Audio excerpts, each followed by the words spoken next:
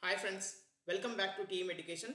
Friends, in this video we are solving problem on matrices. Given problem is investigate for what values of small a and small b equations x plus 2y plus 3z is equal to 4, x plus 3y plus 4z is equal to 5, x plus 3y plus az is equal to b have no solution, unique solution, infinite solutions.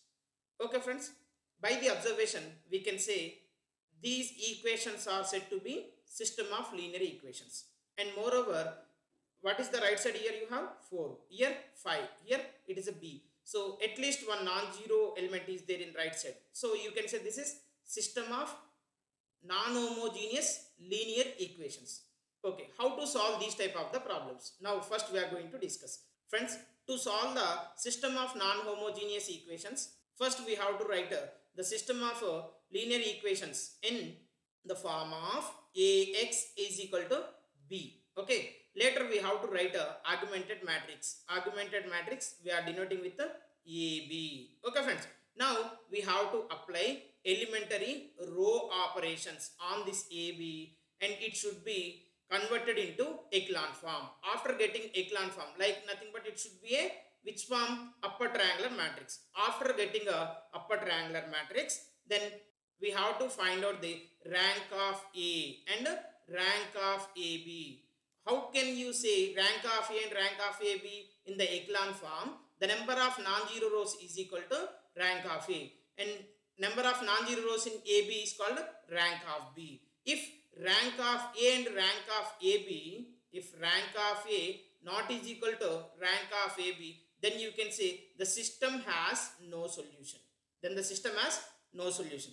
Whenever rank of A and rank of AB both are equal, suppose both are equal, then you can say this rank is smaller.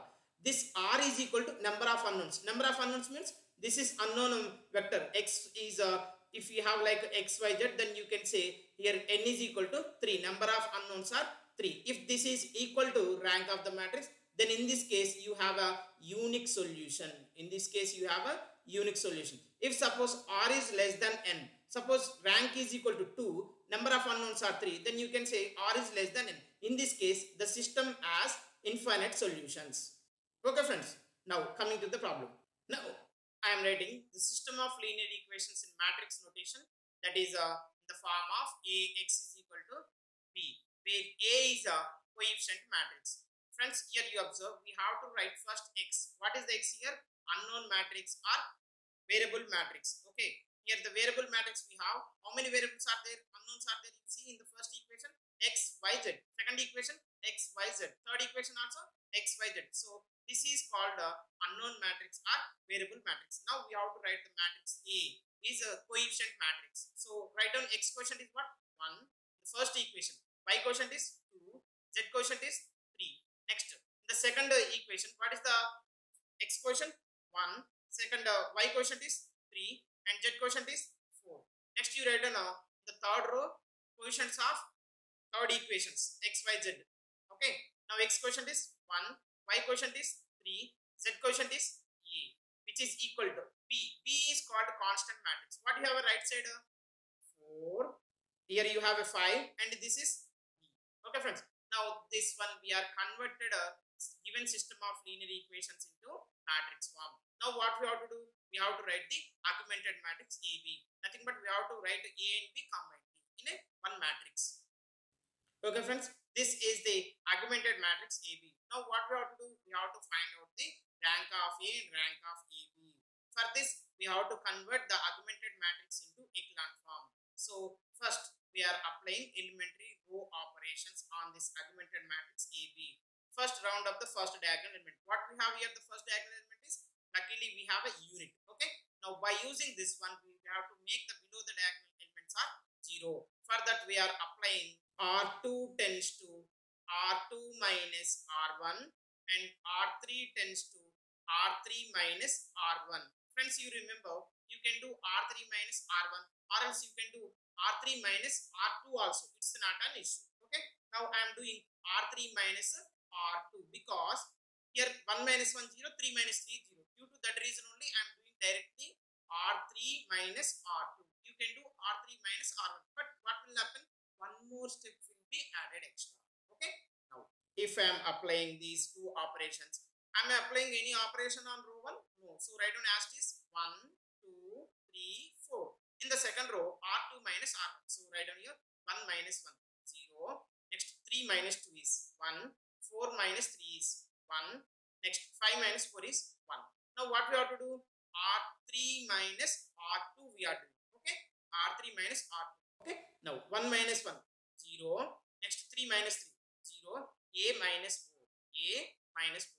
B minus 5. That's it. Okay friends. Now you observe. First diagonal element is 1 you have. Below the diagonal elements are 0. Second diagonal element is you have 1. Below the diagonal element is 0. So what is the third one you have? A minus. Friends, now we are verifying. Is it in echelon form or not? Echelon form first condition is if there are any 0 rows that should be below the non-zero row. Okay. Is there any 0 row? Check it here. This is non-zero row. This is also non-zero row. This is, we can't say it is a 0 row or non-zero row. If A is equal to 4, B is equal to 5, this will be a 0 row. If A not is equal to 4, this is a non-zero row. Okay, anyhow. Next, second condition what? The number of zeros before the first non-zero element. The number of zeros before the first non-zero element in row wise is in increasing order. Here, have you any 0 rows? Any zeros before the non-zero element? No. Here you have 1 0. Next here you have 2 zeros. Now this is converted into upper triangular matrix. You can say this is in echelon form. So we can find out rank of the matrix A. Friends, you remember this is up to this is A, left part is A, and included total is B. Now I am finding rank of A. First, what we have to verify, is there any solution or not? First I am checking no solution. When you can say no solution, if rank of A not is equal to rank of AB condition. Rank of A not is equal to rank of AB condition. Okay, tell me how many number of non-zero rows you have? This is 1, this is 1, 2. Next, if it is 0, what will happen friends? Rank of A is what? Rank of A I am checking. Up to this only we want. This is 1, this is 2. If A minus 4 is equal to 0, if A minus 4 is equal to 0 means A is equal to 4. If A is equal to 4, this will be what? Rank of A is 2. Friends, I am checking. If A is equal to 4, then rank of A is equal to 2. And B not is equal to 5, I am taking. B not is equal to 5. If B not is equal to 5, what will happen? This is 0, this is 0, this is A is equal to 4, we are taking. B not is equal to 5 means it may be 1, 2, 3, whatever it may be friends, which is not equal to 0. Then you can say rank of AB is what? 3 in this case. So rank of AB is equal to 3. So you can say 2 is not is equal to 3. Therefore, when you will get the no solution, if A is equal to 4, comma, B not is equal to 5. This is the condition. Okay friends, in this case only you can say the system has no solution. Right? Next, what we have? Unique solution. Unique solution means rank of A is equal to rank of AB, which is equal to number of unknowns. Okay friends, now you verify how many number of unknowns are there. X, Y, Z. So total number of unknowns are 3. Now you have to take rank of A and rank of AB should be equal to what? 3. When you can say rank of A is 3, means if the 3 number of non-zero rows, then you can say rank of A is 3. Now this is a non-zero row, this is a non-zero row. When it will be a non-zero row, if A not is equal to 4. Okay now, nothing but if A minus 4 not is equal to 0, which is implies A not is equal to 4. In this case, rank of A is equal to what? 3. Because number of non-zero rows are 3. Now, if B is equal to 5, let it be. Even B is equal to 5, what will happen? This is, if B is equal to 5, this is 0. What about this? Non-zero. This is already 0. This is 0. So, in this case, if it is a non-zero, rank of A is what? 3. Rank of AB I want. This is non-zero I am saying. For example, if I taken this value is equal to 3. If I taken this value is 3. Then in this case, it will be 0 row or non-zero row? Non-zero row only. So in this case, B is equal to 5 or B not is equal to 5. In this case, rank of A, B is equal to what?